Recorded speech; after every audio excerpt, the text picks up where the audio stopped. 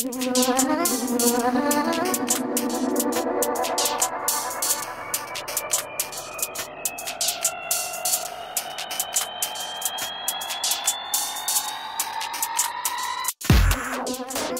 everyone, and welcome to week 33. The Redrum device has been really popular with users ever since its introduction, and that's been partly because of its old-school drum machine style sequencing.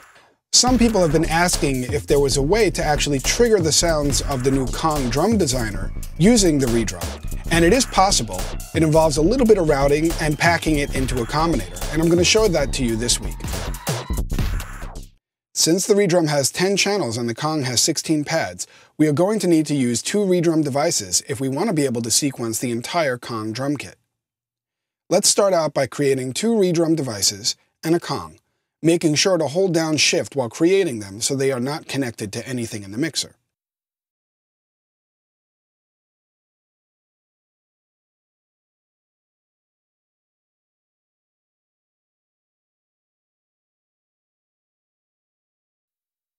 Flip the rack around and have a look at the gate outputs of the Redrum devices here. What we are going to do is connect the gate output of each Redrum channel to its own gate input of each Kong pad. We will be using channels 1 through 10 on the first Redrum to trigger the first 10 pads of the Kong, and channels 1 through 6 on the second one to trigger the last 6 pads.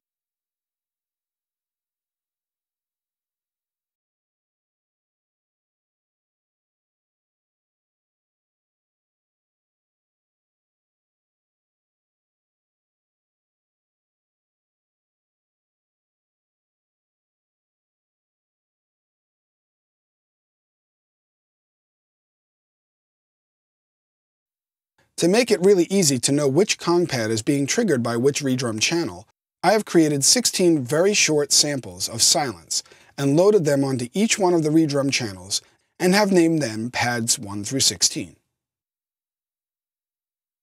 Since we may want to use this setup anytime when we want to sequence Kong drums in this way, I would probably pack this into a Combinator with the Kong connected as the audio output. Select all 3 devices, right-click, and select Combine.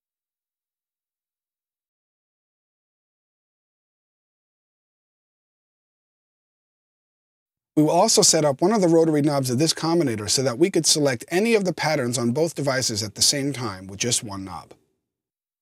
Click on the Show Programmer button on the Combinator and select Redrum 1 on the left-hand side. Click off Receive Notes so that we do not trigger this Redrum by playing any notes on a keyboard, but would only trigger the Kong pads if we wanted to add some fills by playing them manually. We are going to do the same thing for Redrum 2.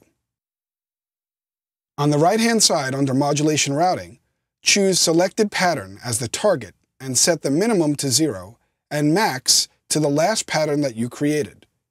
Remember that 31 on the max value is actually pattern number 32, since the value is offset by a -1. Select Redrum 2 on the left-hand side and follow the same exact procedure.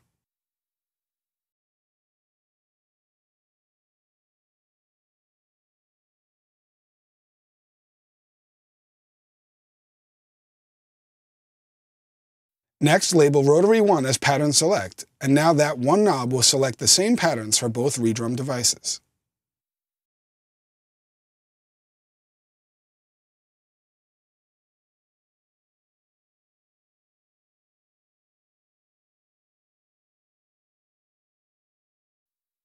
If you want, you could set up other knobs or buttons to control other parameters of either the Kong or the Redrums. Maybe you'd like to use the Combinator buttons as pad mute groups.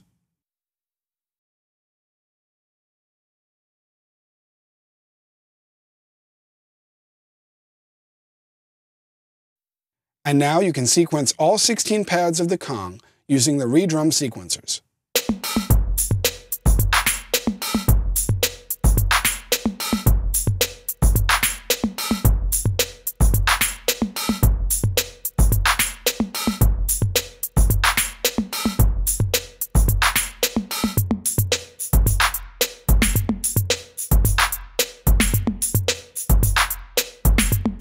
If you wanted to record some pattern automation changes, You could either use the rotary knob that is assigned to pattern select, or you could either record or draw the automation of a pattern change on a sequencer track for the first redrum, and then just copy the automation to a second redrum on its own sequencer track.